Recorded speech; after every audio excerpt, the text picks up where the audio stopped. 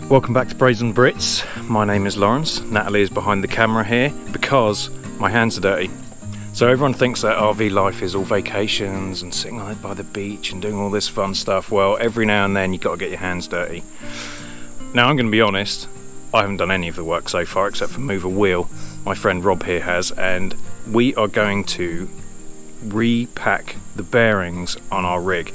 Now apparently I'm going to do this either once a year or every 12,000 miles, so you think 12 and 12.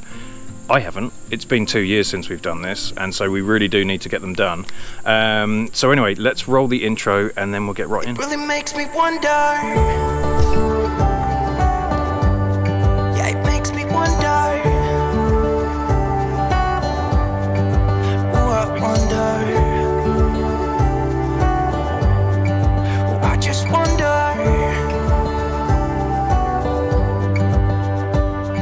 Right, real quick, the things that you will need to go and get before you start doing this. One is you need the new grease seals, the bearing seals. For our Dexter 7,000 pound axles, Cut, sorry. They're actually 5,200 pound axles. I didn't know that until I crawled under there and looked. So we actually have the Dexter 5,200 pound axles. Rob was saying that on his other trailer, not camper van trailer, just the normal trailer, they are actually the same thing. So if it helps anyone, it's 442109 is the part number, because we struggled to find this. You will need 3 or 4 tubes of, we're using the red and tacky grease, there's other things available you can use, and we got 4 cans of brake cleaner, because you want to clean everything up once you've got it out. And then you will need a bearing packer. We're using this one. Rob has a better one that he doesn't have here. I don't think he likes this one very much, but this was like $7 compared to like $45 for the other one. So get the other one if you have the money. You're going to need a ton of paper towels, ton of them. And then there's a few other little bits. Obviously you need to be able to take the wheel off, so you need the jack, you need the breaker bar, torque wrench to put all of that up, all of that stuff. But this is the most important. Alright, this isn't a tutorial on how to jack up a trailer. We're just going to jack this up. The bit that I really want to get to is actually the bearing stuff, so there's lots of other videos you can use to go and figure out how to jack up a trailer. So we're going to get to the bearing part where we're taking the wheel off. So let's fast forward.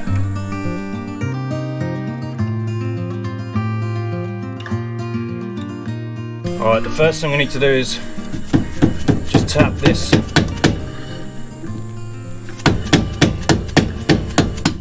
Alright, then in here you have this. Okay, we have this clip. Pop that clip off.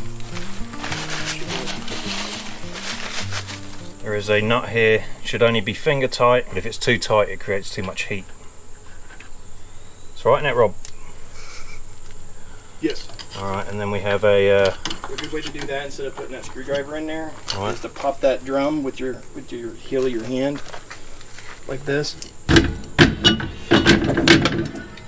Comes right out. So this is the first bearing. We have the washer nut there. First bearing, you can tell that grease is dirty. It's pretty good condition, the bearing, so I'm not going to replace the bearing, we're just repacking them. But if you did buy new bearings, I think they were like 30-40 bucks if you wanted to change the actual bearings out. So that's the first one. That looks pretty good. Okay, now this is the hub. So these are the brakes.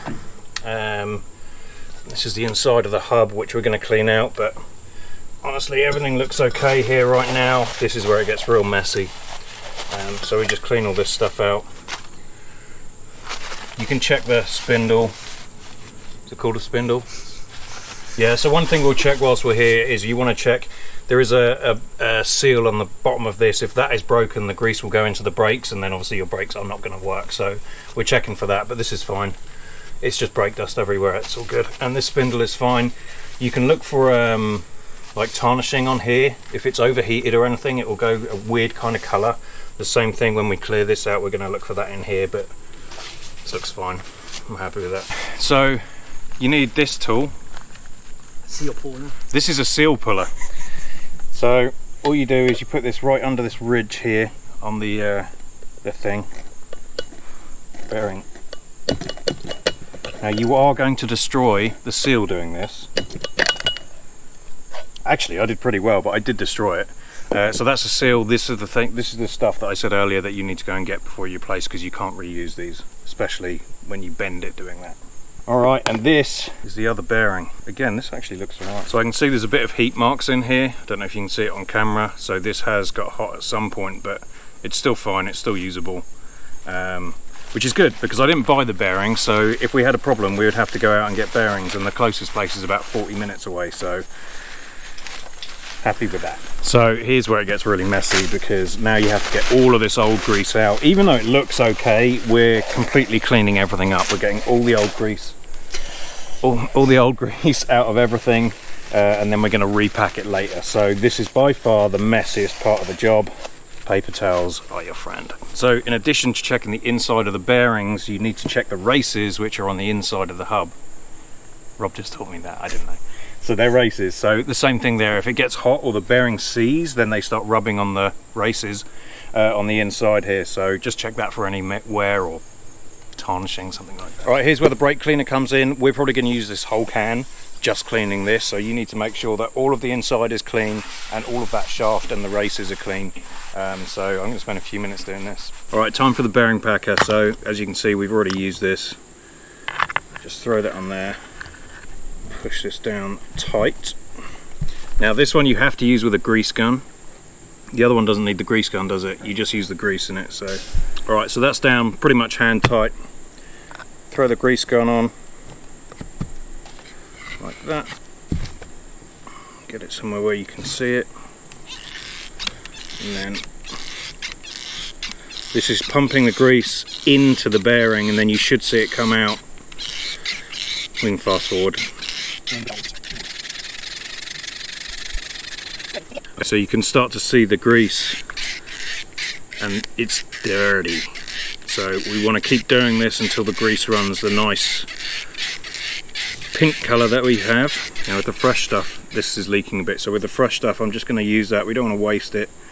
We can just run that around the race here. Hopefully you can see that. This is all the old stuff that's being pushed through as the new stuff comes in, so you need to get rid of all of this. Nice. This was much easier when you were doing it. My life was a lot easier when it was you that did all this. So actually your top tip is just pay someone else to do this? Basically, just pay someone else if you're doing this, because it's really dirty. Now Rob was saying that with this bearing packer, it's not as good as the other one because it doesn't push them, it's not really pushing it through the bearings, it's all kind of falling out the end. So the other one is better if you want to pay 4 times more. Alright, so we're done packing this. Most of the old grease has come out. I can see the fresh stuff coming through. So this is all good stuff here, but I've put some around the inside of the hub already. And I would not learn from my example on doing this on a public picnic bench. Don't do that. Do's and don'ts of do's and don'ts, yeah. Lawrence. Campground, don't do this. I've learnt the hard way, and I'm going to end up cleaning this table for the next 3 hours now, but too late, I'm doing it. Okay, freshly packed bearing, drop it in. Straight. Alright, I'm getting ready to put the grease seal in now, so I'm just clearing around the edge to make sure there's no grease on that, so it can sit in there. Right, it's time to put the seal in. So we have the bearing dropped in, we've just cleaned up the edge, so we're going to put the seal in. This, I've never done this before, and apparently this is pretty easy to screw up. So all we're going to do is put this on here. We have this block of wood, this needs to be absolutely flat, and so we're going to put this on here, and we have to hammer this seal in the same all the way around until it goes down. So wish me luck. Oh yeah. Nice. Did it. Right, it's completely flush now, so you can see that that's completely flush. The bearings are in. I didn't mess up. You didn't. Well done. Alright, so now it's time to go back, get the small front bearing, and we're just going to repack that exactly the same as we did a moment ago. Before we put the hub back on and then put the other small bearings in, I'm just going to grease up the spindle.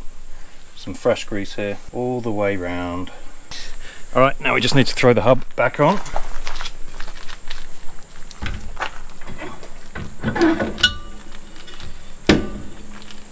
Alright, with our freshly packed front bearing.